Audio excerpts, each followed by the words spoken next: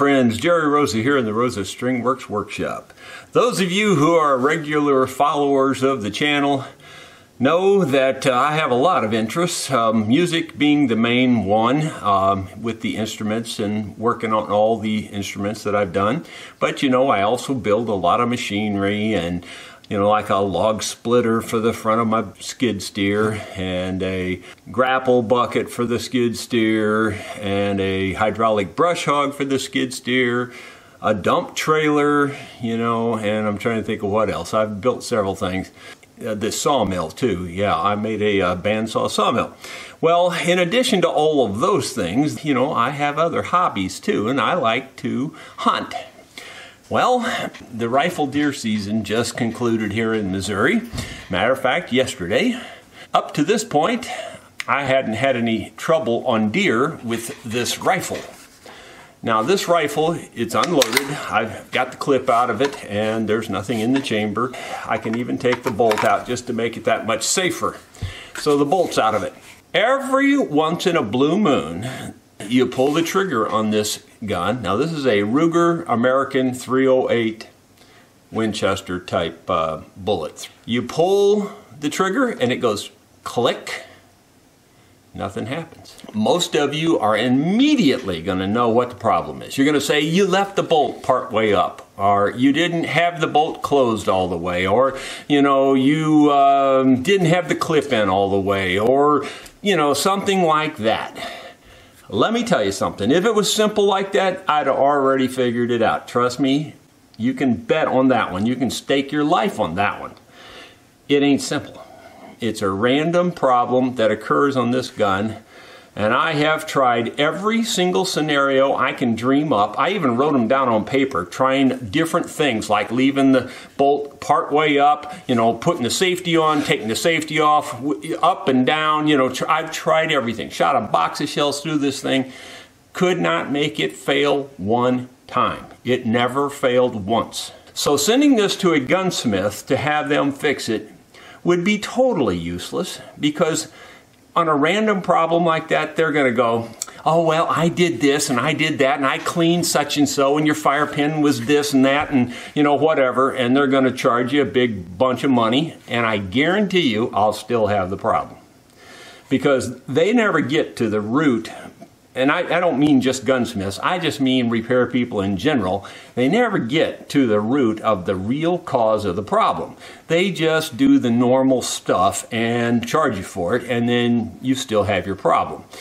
Trust me, been there, done that, and I'm sure you have too. So, I'm going to try to fix this myself, because I know I don't give up easy, number one, and I will get to the root cause of the problem rather than lip service like most folks do. Now, I say I will. I'm not a gunsmith. I've never had a gun like this apart entirely, but this sucker's coming apart as far as I can get it, and I'm going to see if I can figure out why this is happening. Let me show you what's going on. This is a primer on the end, and you can see that that one fired. See how it dented it, the primer in there in the center? It's got a dent in it. This one, you can see the bullet is still on there. The bullet is missing on that one. That's the one that fired. The bullet is still on this one. It did not fire, but you see there is a mark there. It just didn't go very deep. Now, I will tell you, that's the deepest it's ever marked and not fired. It's not bad ammunition, trust me. I guarantee you I can put this in the gun, hit it again, and it'll fire. These are high quality bullets. These are Hornady, I believe, is what these are. It's not the ammunition, trust me. I've had every kind of ammunition you can think of in this thing, and it's done it 4 times. And I just started using the Hornady, so it's not the Hornady. The point is, 3 times it did this. It did it on a coyote. Now, if you know anything about coyotes, it goes click, and it makes that loud click. That coyote, he's like this. He's looking, boy. He's wondering what's going on. And then as soon as you move to throw out the shell to throw it in, he's gone. You don't get a second shot on a coyote. Well, the deer, he was a little dumber than that, so I did get the deer. The point is, I got to figure this out. It's driving me crazy. So to me, I kind of think it's narrowed down to there's a problem with the actual firing pin, you know, going in and out, the hammer that hits the firing pin, and or it's something to do with the safety, on and off with the safety or something like that, and it's not letting the thing trip all the way. It's got to be something like that. It's not the bolt. Trust me, I have messed with the bolt every way you can mess with it. Now, I'm not saying it's not the firing pin in the bolt, and I'm not saying it's not maybe a spring or something in there on the firing pin or something like that. I'm not saying that. I'm just saying it's not the fact that the bolt wasn't down or the bolt wasn't closed or anything like that. It's definitely not that. I just don't know what it really is, though. Here we go. I just want to say one more time that that's the deepest it's ever marked the primer without firing. In the past, it just made a teeny tiny little mark on there. I mean, like, and this one here is a fairly decent mark, but it's not like that, if you understand. There's the two side by side. You can see the difference. You know, the little pin comes out of the end of this bolt here. I'd like to get this apart, and to be honest, I don't really know where to start to take it apart. Those of you who are gun experts and maybe gunsmiths, you already know exactly how to take this apart. Well, I have no clue, but I'm sure I can Google it to figure it out. I'll figure out how this comes apart. Looks to me like there's a pin right here that I could drive out. I'm not sure what that holds. It looks like it might hold a spring or hold this little pin right here. I'm not sure what that pin does either, other than it may retain the shell. I'm not sure. Probably something like that. I just don't know. Like I said, I'm no expert on this, but I am good at figuring out how mechanical things work. I'm real good at that. So there's no doubt I can figure this out if I took it apart. You know, it's just like anything else. If you'd never done it before, it takes you a little longer because you just don't have a clue of where to start or how to go about it. So I'm just looking it over good, and I'll probably just go ahead and use the resources we have like Google and YouTube and look up how to take this apart. That way, it'll just save me some time. Okay, I'm presently watching a video about this, and it's something I would never have thought to try, but you basically move this in line with this, and really that's all there is to it. So you just grab a hold of this, and you turn it like so. Now that's in alignment. Now, that's as far as I got in the video, so I'm going to go back and watch the rest of it and see what else I do here, because I don't want to have springs and gears flying everywhere. You know what I mean? Okay, so this now should slide off this plastic. That's what he says. Now he says be sure you don't go too far and go past the center of this, and that's right where I'm at right now, I believe. This piece here, he replaced this piece on his, more like for accuracy and ease of trigger pull and things like that. I don't care too much about all of that. All I really care about is what's causing my firing pin not to hit the cartridge correctly. You understand what I mean when I say sending this to a gunsmith would likely not accomplish anything, because he'll shoot 5-10 rounds through it and go, oh, it's fixed. And then I'll take it out in the field and it'll go click right when I need it to. Just like I said, 3 times on a coyote. You can't hardly beat that record. Once on a deer. But all the rest of the things I've shot wild boar with it, I've shot other deer with it, various and sundry other things, targets of course, and it's never misfired, just on 3 coyotes and 1 deer. I'm just looking at this as I'm talking, trying to determine if there's anything broken or wore that I can see that's wore. This is a fairly new gun. It's only had a couple of boxes of shells shot through it. And one of those, like I said, was trying to figure out what the problem is. I'm just looking at this to see if it looks like maybe this is swelled up or broken or anything, because he said that this little mark right here causes a problem, a weak spot. And I would believe that. That makes sense, because that's the narrowest spot right there. But I don't see anything broken or cracked or anything. Well, I'm going to do some more investigation here and maybe see about taking the rest of this apart. This is a tricky operation here, but you jam this screwdriver in here to compress the spring in a certain way. Then you can turn this whole operation around and pull the bolt out. And there's that little nasty firing pin. As far as I can tell, it looks fine. I don't see anything broken. I'm assuming I can take this back out of there now. Maybe that was a mistake. Well, that was a mistake, yep.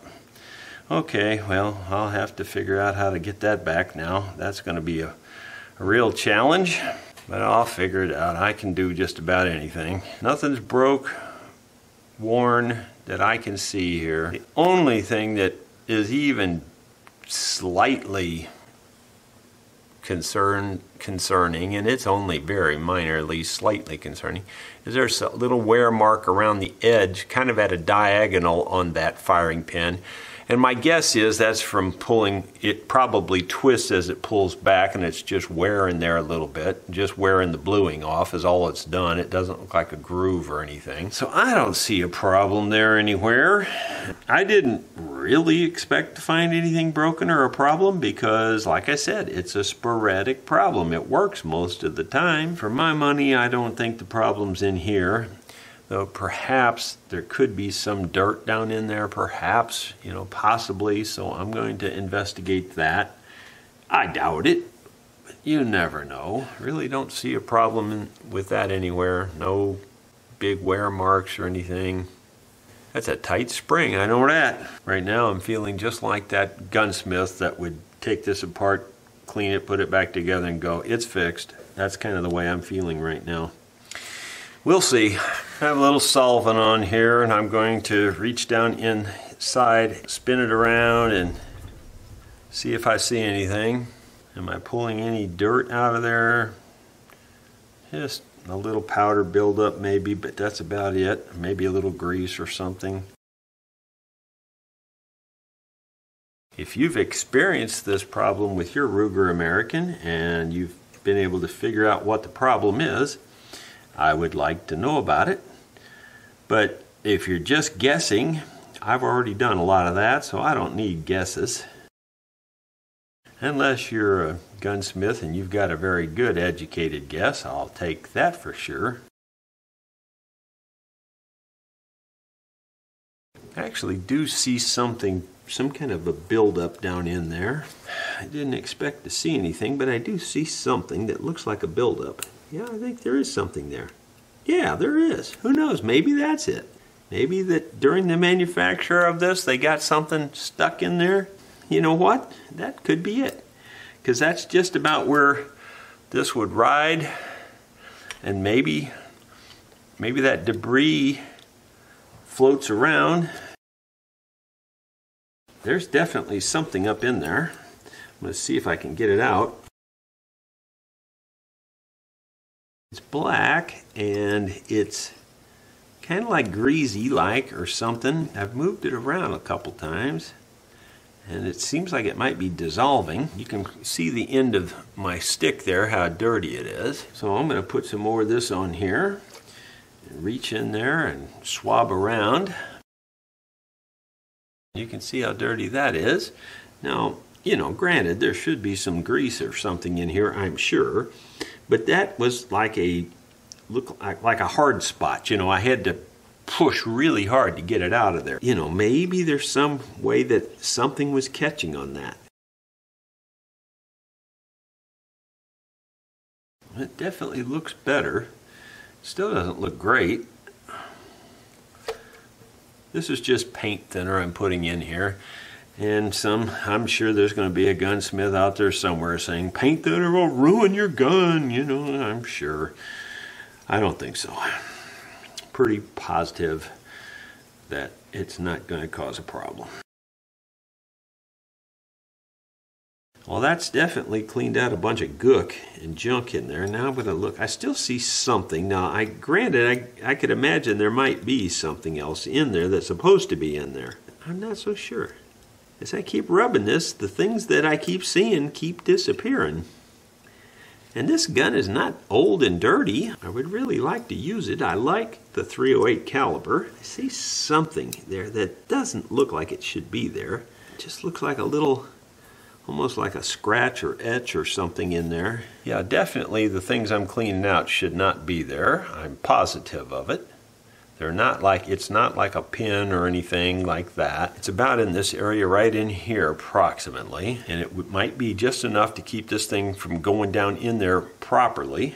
I don't know if I can even get it in there right now with having kind of disassembled this thing. The pin is sticking in through the end there a little bit. It's just enough probably to make good full contact. I'm assuming that that must be the point at where it makes that contact right there, down in that deep spot. I didn't really expect to find anything, but I do think we found quite a bit of crud down in there, so that might be the problem. I doubt it. I kind of have my doubts that it was that easy, but we'll go with that first and see how it goes. Wiping it out some more. Now I'm going to get some kind of a cleaner down in there and clean that out some more yet, because it just still has a lot of junk in there, residue-like. How that got in there, I have no idea, because like I said, this is basically a brand new gun. I took clean lacquer thinner and put on this one, went down through there again. Lacquer thinner cuts just about anything. That's way cleaner than it was, so I think I'm gonna go ahead and grease it up and put it back together and see what happens. Making mistakes is how you learn. Obviously, letting my screwdriver come out of there and letting that spring collapse was a bad idea. But I looked and saw how other people put these back together, and it looks like I'm going to have to go ahead and take it the rest of the way apart in order to get it back together the easiest way. There's probably another way, and if you had a specialty tool to compress it, I'm sure that would work too. I don't have a specialty tool. I thought about making something that I thought would work. I just ground a nail there. I thought that nail would be strong enough to drive that pin out of there. Doesn't appear to be. We'll try something else. Now I shortened the nail just by cutting it off, and that seems like that's going to do it. And of course I drove it all the way through, which is perfect. That way I can lose the pin. Well, I found the nail, but will I find the pin? I would say the odds are slim to 0, but I think I did find it, believe it or not. Now I'll see if I can figure out how to put it back together. I have a feeling I've made a big mistake here. Yeah, we'll see. I'm sure somebody can get it back together.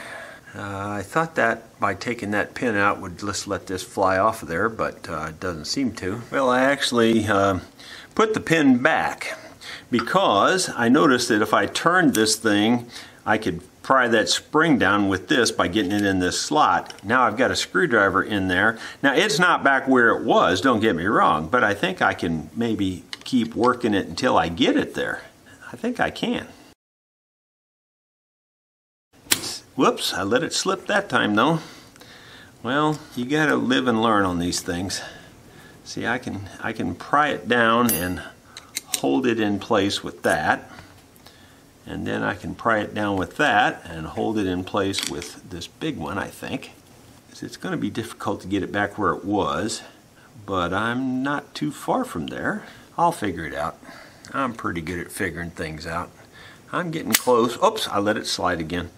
Well, that's not a big deal. I'll do some thinking on this, and I'm pretty sure I'll get this figured out. Well, I went ahead and backed up again and took this apart. I am reassembling it now. You can see here all the parts. This goes in, this bolt goes in like this with the notch on the top. It goes in from this side. This drops down in here. I put just the lightest little bit of machine oil on there, just the tiniest little bit, and just with my finger, and just really almost none, just enough to have something there.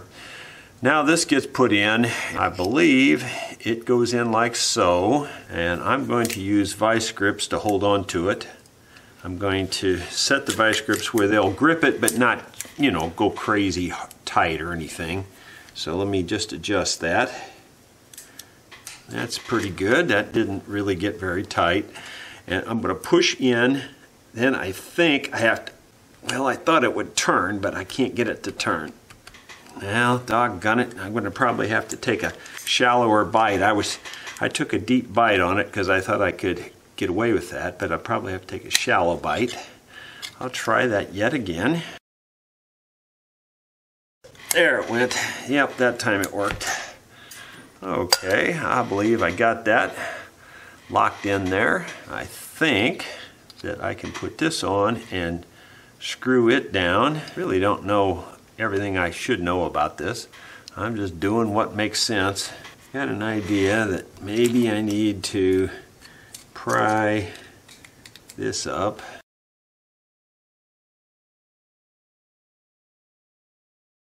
There must be a trick here I haven't figured out yet. I mean, this is getting tighter and tighter, and gotta be a way to do that easier than I'm doing. Have to get it up threaded far enough to get the pin back in there, and haven't quite made that yet, so just not quite sure how to do that. I don't think I can keep turning it by hand. I'll investigate.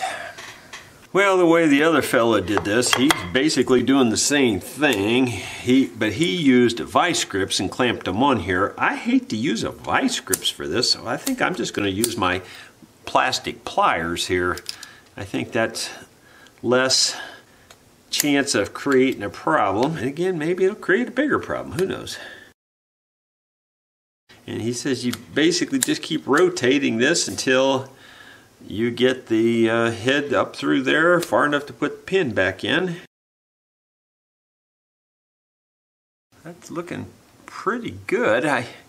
Based on the hole I see, that looks pretty good, but I'm going to turn it one more.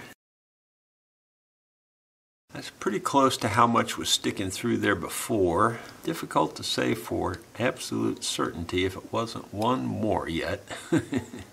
It's hard to say. Pretty close, I know that. I think that's it right there. I'm not going to go any more. And there's the pin starting there. So I've got the pin and a piece of wood here to soften the blow a little bit. I can take the little punch thing I made, hopefully hold it there. It's going through most of the way, but I'd like to get it a little further. A better punch would be real nice. If I had one more hand, this would be a piece of cake. That's pretty good. It's almost there. That's in there even. Now I know there's some lining up to do here and some stuff. I hope I got that right. It's hard to say. Well, as a matter of fact, I remember distinctly this was lined up with this. So I think we're in pretty good shape, actually.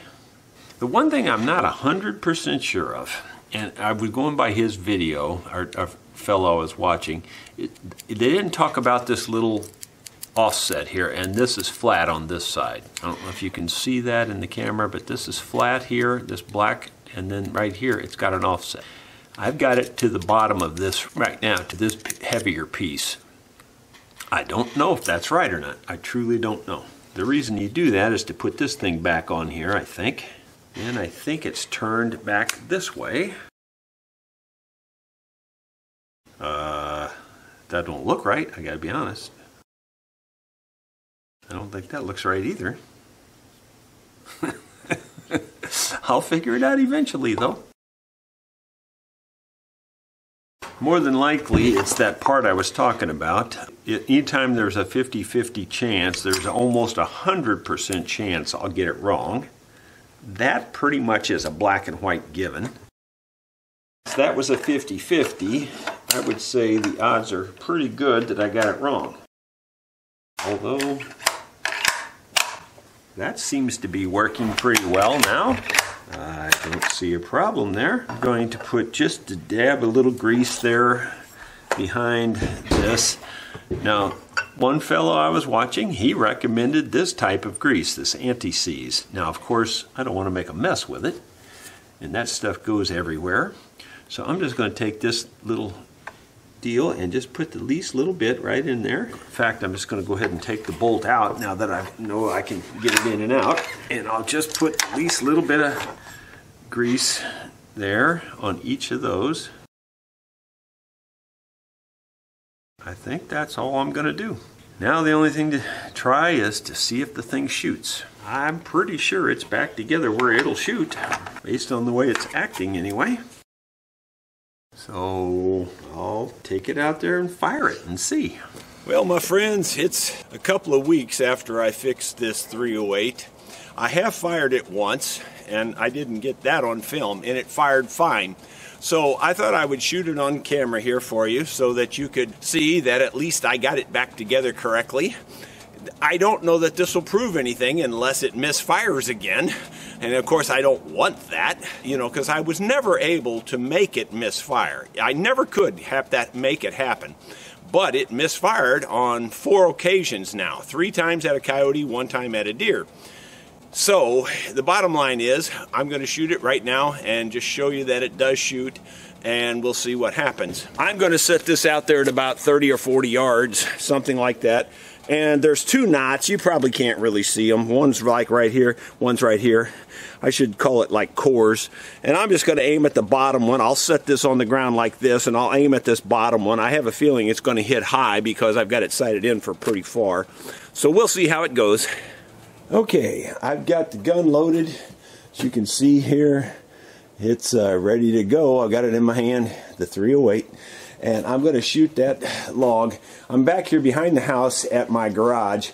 I'm guessing that that's a little over 30 yards. It's probably bumping 40. Anyway, it's not too far, and I'm just going to shoot it. Here we go.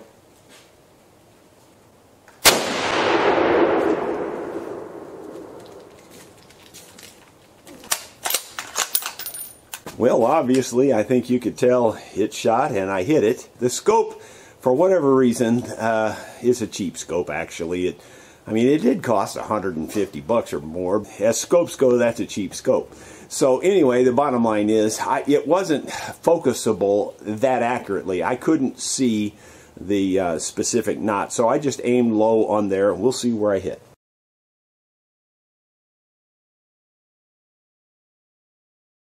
Well, my friends, when I first looked at it, I thought, I missed it. I'm thinking it turned over. How did I turn it over without hitting it? So if you look, this was the bottom one that I was trying to shoot at. And you see that little pinhole there? There's a little pinhole there. It's just a tiny little hole. That's the entrance hole. There's the exit hole. So you can see it blew out. So I hit exactly where I was aiming. I mean, like exactly. So I'd say the gun shoots pretty good right now. Is it fixed? I am not going to say that it's fixed, because people do that all the time. They fix something and they claim they've won, you know. Well, I don't claim anything with something like that, especially with a problem that you can't make happen. You know, it's just a sporadic thing. I'll shoot it for the next, you know, several shots out in the wild, and we'll see how it goes. But as far as I can tell right now, I think that creeping crud inside the bolt in front of the firing pin was the problem. There was quite a bit, and I just want you to understand, well, this gun is several years old now. It's had less than a box of shells shot through it. You know, I got it brand new, and it's done that since brand new. It wasn't something I did by not cleaning it or something like that. It had to be something from the manufacturing process that just got stuck down in that thing, and they didn't get it cleaned out or whatever. That bolt was hitting that creeping crud, and it was a hard surface. It took quite a bit of scrubbing to get it out of there. So I hope you enjoyed this rather different video for my channel. And of course, I know you love my camera angle here with it aimed directly at the sun. This is not Hollywood. Thank you so much for tuning in. If you're not yet a subscriber, please subscribe, because you never know what you're going to see on this channel. And if you would, please click that thumbs up button. I would sure appreciate that as well. Thank you so much.